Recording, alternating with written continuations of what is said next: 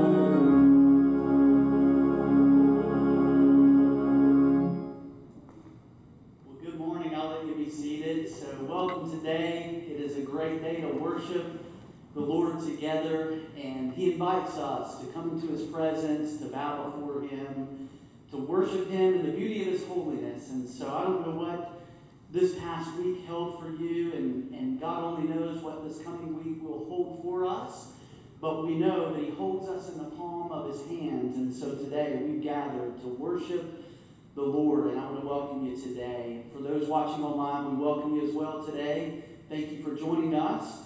I do want to ask you to prepare your hearts for worship. If you have a Bible or if you're using an electronic device, we will be in John chapter 20 again today, and our focus will be on Mary Magdalene. And as I mentioned last week, we will focus on the reality of grief, and we will look at the resurrection from the point of view of Mary Magdalene. So I'm excited to share this message with you in just a few minutes. Before we continue in worship today, I want to let you know that our children are free to be dismissed right now. Rhonda has already gone down with her class, so ages 3 through 5 will be downstairs with Rhonda, and then grades 1 through 6 can be dismissed with Conrad as well. So we're glad you're here today. I'll lead us in a prayer time in just a moment after this next hymn. But I invite you to stand with us now and sing together, "He Lives." And the words are in your bulletin, so please worship with us today. Stand with us as we sing.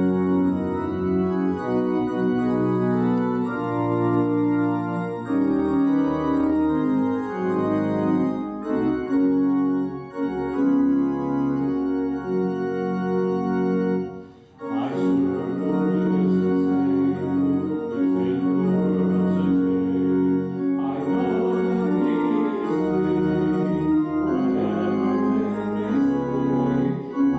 His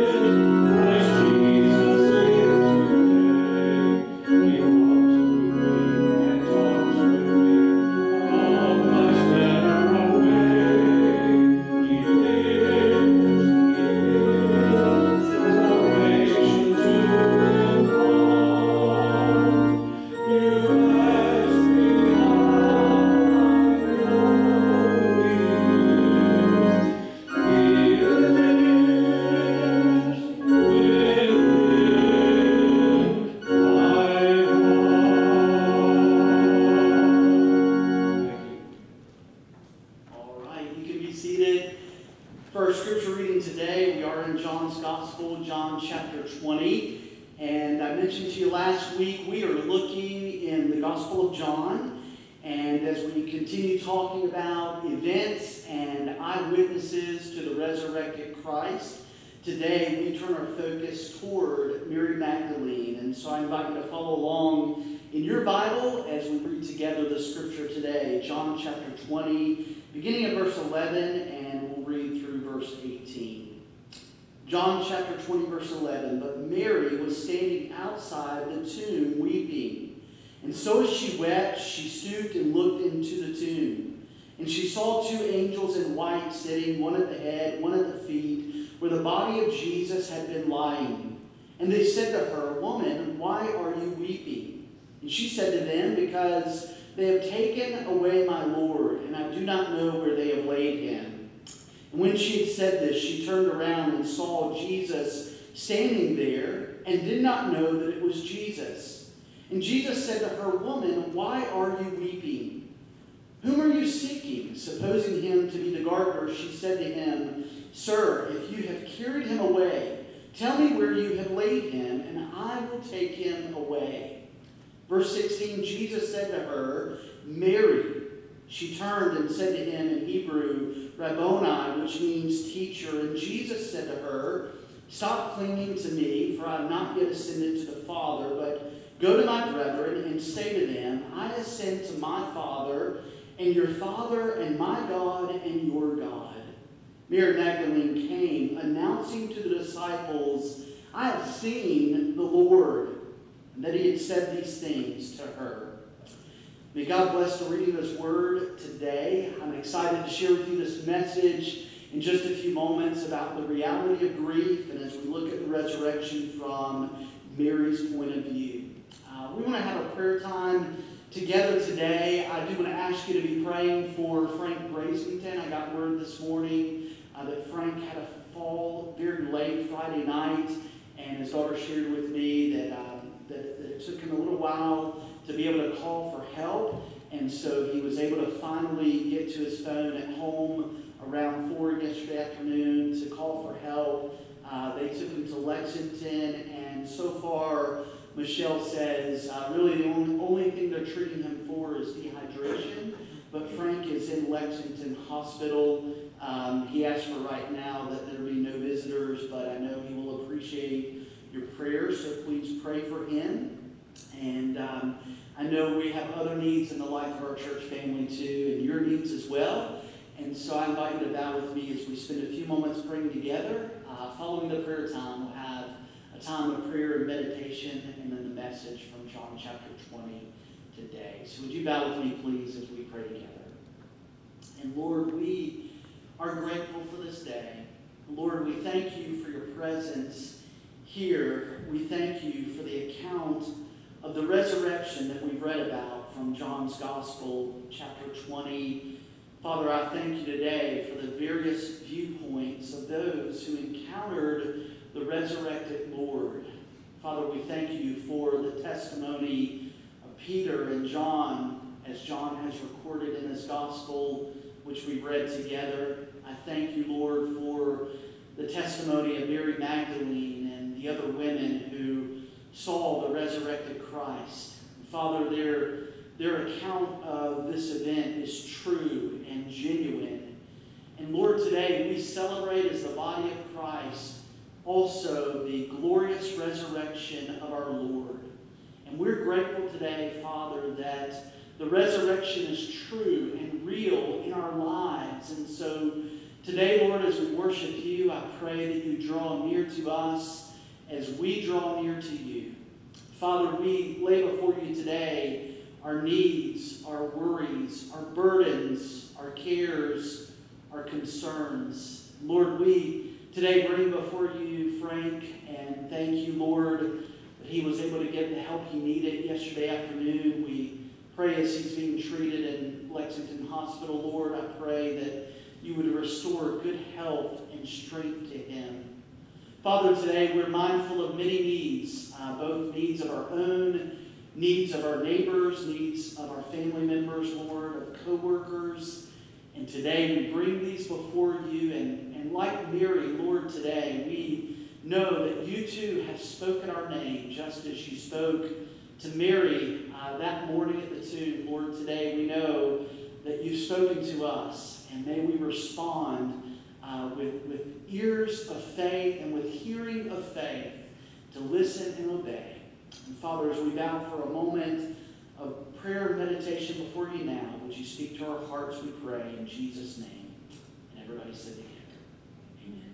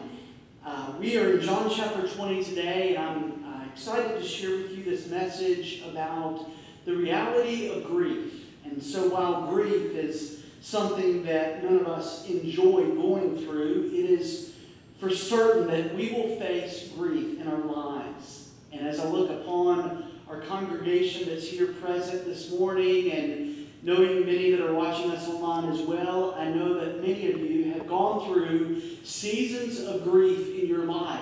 And so I don't have to guess that you understand what it is to grieve. I am sorry for the grief that many of you have had to go through in losing someone that you love deeply. And so while we understand that grief is not something any of us would voluntarily go through, we do know that in the reality of life, grief is something that we are sure to face if we haven't faced this already. And so I'm glad to know that God's Word is not silent about your grief and my grief. I'm glad to know that God's Word isn't silent about how we can handle times of grief in our life.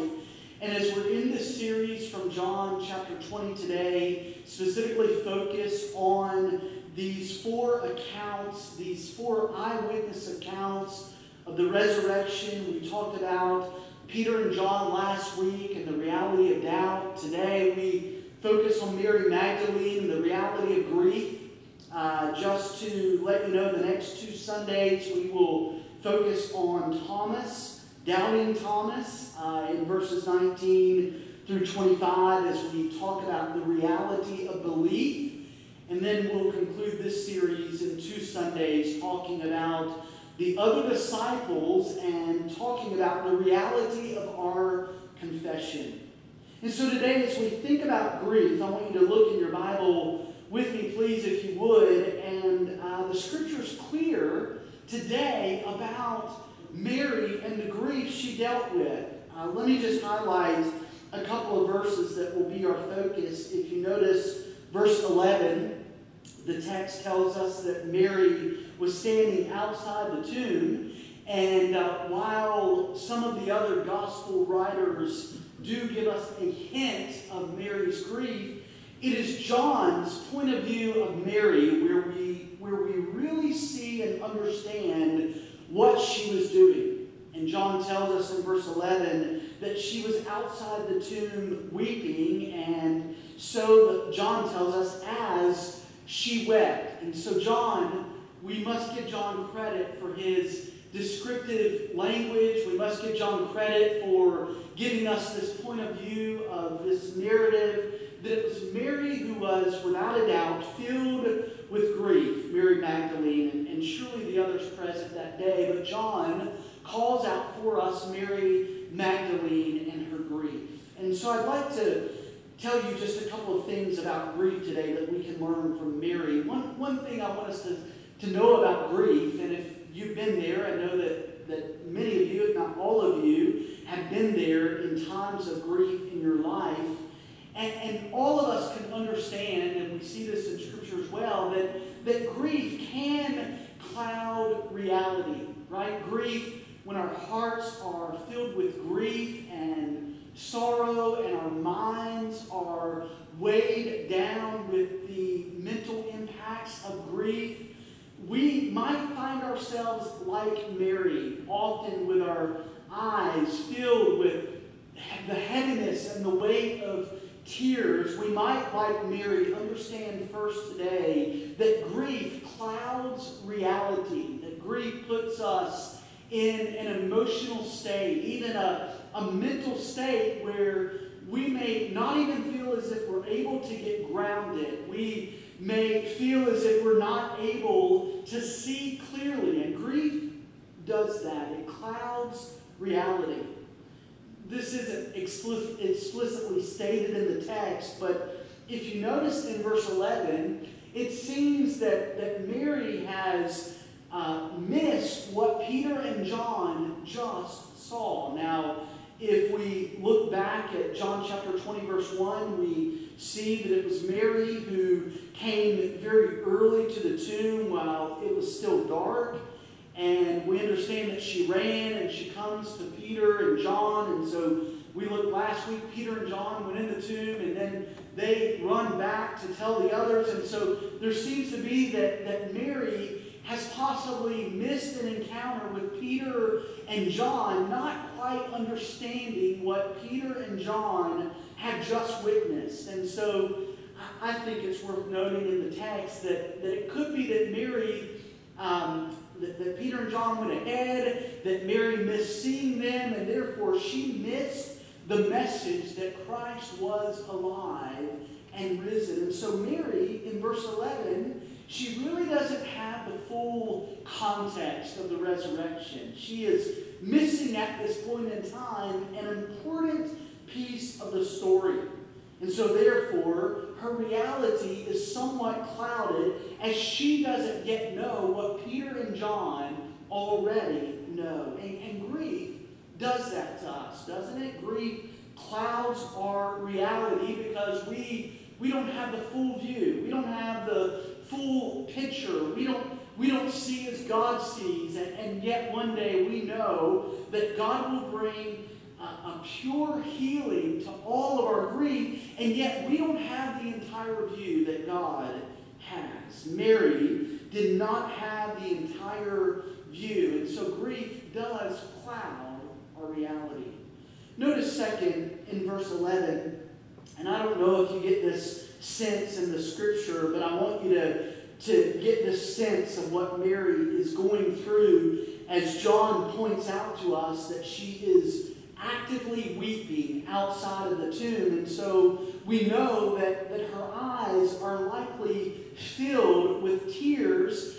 And so we know just naturally we can conclude that grief not only clouds reality, but grief also blurs vision. For Mary, this was very literal as she wept and as her eyes were likely filled with tears. And grief does that for us. It blurs our vision. Again, we are not able to see the story as God sees it because grief naturally blurs our vision. Now, we need to understand this about Mary Magdalene. This is not the first time her reality had been clouded. This was not the first occasion that her vision was blurry. If I could just read for you from Luke's Gospel about Mary, this is one thing we do know about Mary Magdalene. And by the way, she has the name Mary Magdalene, scholars say, because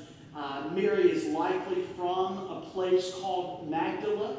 And this is on the northwest portion of the Sea of Galilee. If you've never taken an opportunity to learn and research about Magdala, if I could give you a homework assignment today, it would be to go home and do some Googling and researching about this town called Magdala, where about 25 years ago they discovered perhaps the original synagogue there, where some of the miracles took place. They have discovered, archaeologists have discovered some of the original stone flooring where they believe some of the encounters took place that we read about in the Gospel.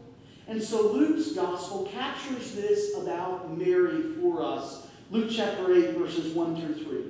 Soon afterwards, Jesus began going around from one city and village to another, proclaiming and preaching the kingdom of God. The 12 were with him. Now verse 2, listen. And also some women who had been healed of evil spirits and sicknesses. Mary, who was called Magdalene, from whom 7 demons had gone out. And so we're not privy to these details of what Mary experienced, of what she encountered, but we do know that she had been delivered from demon possession, and Luke calls out specifically she'd been delivered from 7 demons. Now, Scripture doesn't tell us exactly what Mary went through, but as we find her weeping at the tomb, surely this is not the first time her vision had been blurred, and not the first time her reality had been clouded. This we know about demon possession from other places of Scripture. We know that it involves slavery to an evil spirit. I don't know if you remember when we had Beth Greer here a couple of years ago. Beth told us a powerful story about her mission work in Africa and how there were some very supernatural things that she and her team had encountered surrounding the presence of evil. And so we know that this involved, perhaps for Mary Magdalene, slavery to an evil spirit. This involved darkness and torment and affliction. This involved a state of misery, of sorrow, being lonely, heartsick, depressed, shameful, fearful, filled with misery, restlessness, and joylessness. And so we know that for Mary here at the tomb, we know that there had to be so much going on in her heart and in her life as the same Jesus who miraculously delivered her sometime earlier, as now she encounters his death. We know from John's Gospel that she was there at the cross, that she saw firsthand him take his last breath, we know. And so here she is at the tomb. And yet in the midst of this, in the midst of all that Mary is facing about grief, we understand that the Lord Jesus was very real to her. I'd like to tell you about a writer by the name of Lisa Apello. And Lisa lost her husband unexpectedly. And I know many in this congregation, you have gone through the loss of a spouse, and you understand firsthand what it is to deal with this immeasurable amount of grief. And so Lisa Apello has written about grief, and she talks about the unexpected loss of her husband, and she writes, I never knew a person could cry so many tears. Some of you have been there. She writes, I never knew a person could cry so many tears for so many months. And yet she writes, and we must keep this in mind about Mary Magdalene and the grief that she faces. Lisa Apello writes that God who created us also created our emotions in His flawless design, and He has given to us the unique gift of emotional tears. Now, she tells us, Lisa Apello tells us that tears help us release stress. So, interestingly enough, she says this, tears that come from dust or cutting an onion are 98% water. But she writes, emotional tears are filled with stress hormones and toxins. She says the trauma, pain, changes, and fear that come in grief are enormously stressful, and yet God, in His wisdom, created us with an outlet to cry out that grief. Tears, she says, help calm us. They help soften the pain. And so, without a doubt, tears for Mary Magdalene, tears that you have cried, are without a doubt God's way to help us soften the pain. So we think about this. Now, notice later it is Jesus who says to Mary in verse 16, and we understand that surely Jesus and Mary locked eyes in just a few moments after what we've read in verse 11. And I remind you today, like Mary, the same Jesus who saw her tears is the same Jesus that sees your tears. The same Jesus that saw the tears streaming down the cheeks of Mary Magdalene is the same Jesus who notices every tear that you cry. In fact, Psalm 56 verse 8, if you'd like to make a note of that, tells us, the psalmist says, you keep track of all of my sorrows. You have collected all of my tears in your bottle. You have recorded every one in your book.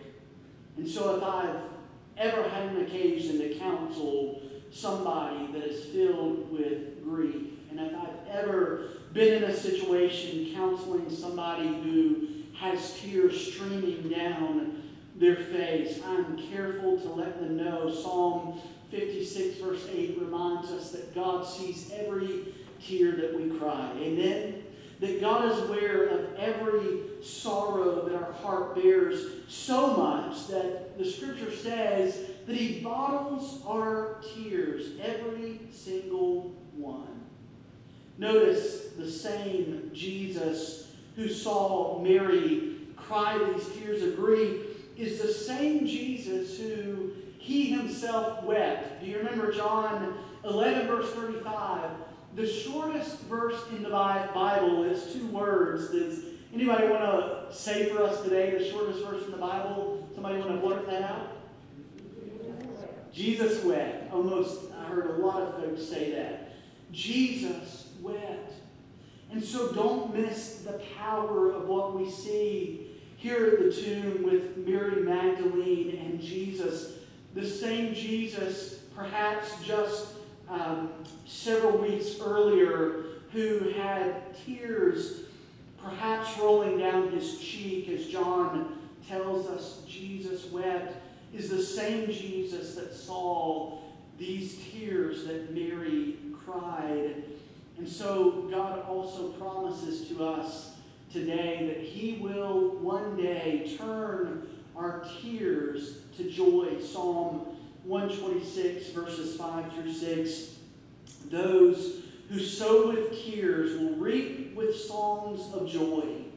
Those who go out weeping, carrying seed to sow, will return with songs of joy, carrying sheaves with them. Friend, can I tell you today, your tears are not the end of the story. Your tears are not the final chapter. And along with the tears, make sure that you assure yourself that sorrow will not always come, because we know that God is a restoring God.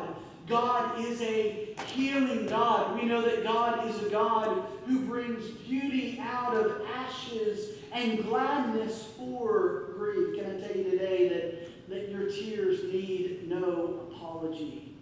And so we see Mary here at the tomb, weeping and grieving and hurting and sorrowful. And if you look at verse 10, I remind you today that in the midst of our grief, it is God who provides strength for us. Look at verse 15. Jesus said to her, "Woman, why are you weeping? Whom are you seeking?" Supposing him to be the gardener, she says to him. It is in this moment that God provides a supernatural strength for her. And yet her vision and her perspective are still somewhat clouded as she thinks this is the gardener. And yet it is Jesus who speaks to her, saying, "Why are you weeping?" God provides strength in the midst of our grief. Notice verse 15. If you notice this miraculous show of strength that Mary gives, I confess I never thought of this verse in the perspective that I've seen it this week. But verse 15, she says, "Sir, if you have carried him away, tell me where you have laid him, and I will take him away." This phrase, Mary really indicating that she's prepared to take the body. She's prepared to handle the remaining aspects of the burial. If you notice this amazing strength that Mary has, she is ready to face this daunting task of handling the body of her Lord. And God does that in the midst of our grief. Somehow He provides strength for us to sit at the graveside of somebody we love and bury them with dignity and with courage and with hope. Somehow God provides the strength for us to sit by the bedside of somebody we love and hold their hand in their final moments. Somehow God provides the miraculous strength for us to get up on the day after that dreadful funeral, that dreadful time of grief, and yet somehow God provides the strength for us as He did for Mary, who in verse 15 was ready and willing to face the task of the remaining things that needed to be done for the body of Jesus. And yet verse 18, somehow God, in the midst of our grief, provides clarity. We saw her in verse 11 weeping and grieving. We understand that her vision and her reality were clouded, understanding that her heart was weighted down with emotion. And yet verse 18, look at the clarity that God has given her. Verse 18, Mary Magdalene came announcing to the disciples, "I have seen the Lord," and that He had said these things to her. Somehow God provides clarity in our grief. And for Mary, He did just that. And if we could see two things in common between Peter that we saw last week and Mary we saw this week, they are changed people after seeing the resurrected Christ. That is what the resurrection does for us. It changes our perspective and provides clarity. And so as we close today, I leave you with two biblical perspectives of how to handle grief. These two passages certainly would not be possible without the resurrection.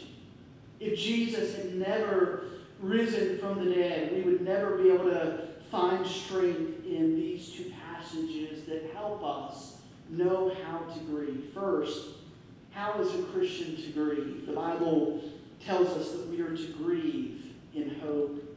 1 Thessalonians 4, verses 13 through 14. At every graveside service, I read this passage, and Paul writes, "But I would not have you be ignorant, brethren, concerning those which are asleep, that you sorrow not, even as others which have no hope. For if we believe that Jesus died and rose again, even so those also which sleep in Jesus, God will bring with him." And so the Scripture tells us, because of the resurrection of Jesus, when we grieve in hope. Certainly it is okay to grieve. Certainly grieving is an emotion that God has equipped us with. It is okay for those tears to come, but yet the Scripture reminds us, because of the resurrection of Jesus, we grieve as those who have great hope. And then second today, how is a Christian to grieve? We are to grieve in victory. 1 Corinthians 15, verses 54 through 55 reminds us again of the promise of hope through the resurrection of Jesus. And this is why it is so important that we not stop praying for our lost loved ones to come to faith in Christ. This is why it is so important that we not stop planting seeds of the gospel, because we want our loved ones to have this hope that Jesus came to give us. 1 Corinthians 15, verses 54 and 55. "So when this incorruptible shall have put on, when this corruptible shall have put on incorruption, and this mortal shall have put on immortality, then shall be brought to pass the saying that is written, Death is swallowed up in victory. O death, where is thy sting? O grave, where is thy victory?" I pray today that God would give you the clarity that he gave to Mary Magdalene in her grief. I pray today, like Mary, I wonder as she wept, if she thought back to that point in time when Jesus set her free from the 7 devils that possessed her. I wonder, as she was weeping, if she thought back to the moment that Jesus gave her true freedom for all eternity. And he does it again for her, as we see this assurance in verse 18. I pray today that God would give you clarity. I pray today, in the midst of any grief that you might be facing, that God would give you strength. I pray today that God would give you hope and victory. And I pray that when the moment of grief comes for all of us, and it is sure to come again, I pray today that these words of hope and victory would permeate your mind, your heart, your emotions, to know that it is God who is with us in the midst of grief. Amen? That it is God who is with us to bottle our tears and wipe our tears and walk with us through every moment of sorrow we face. And because of the resurrection of Jesus, we know that one day he will wipe every tear from our eye. Amen? That he will take every sorrow that we have ever gone through and bring ultimate and complete healing for all eternity. What a gift of the resurrection we have to celebrate today, as we know that grief is real, and yet we know, like Mary, the power of God is also real in our life to sustain us and to get us through every moment of grief. I pray that he would do that for you today. Would you bow with me as we pray together? Father, today we are grateful for tears. We are grateful today for the emotions, for the ability that you give us to grieve.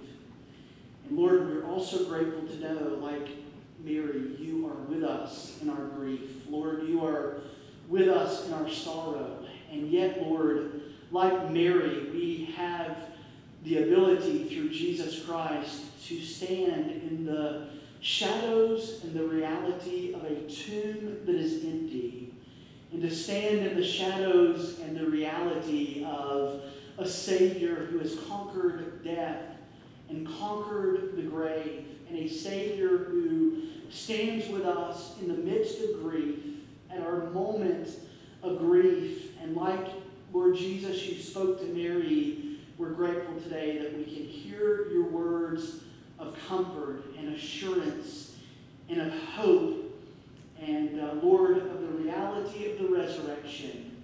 And I pray today that you give us the strength to hold on to this until Jesus comes again. And I pray as we sing together this next hymn, In the Garden, Lord, remind us today that you do walk with us, and you talk with us, and you tell us that we are your own. I pray today for any who are grieving, Lord, would you strengthen them? We pray in Jesus' name. And everybody said together, amen. Would you stand with me as we sing this closing hymn, In the Garden? Let's stand together as we sing.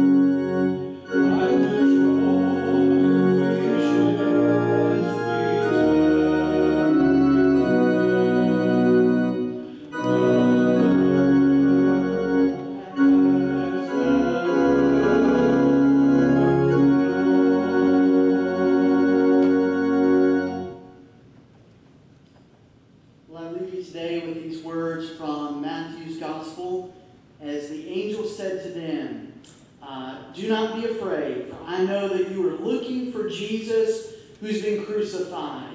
He is not here, for he is risen just as he said. May the resurrected Christ be with you every day this week until we meet again. God bless you and thank you for being here to worship with us.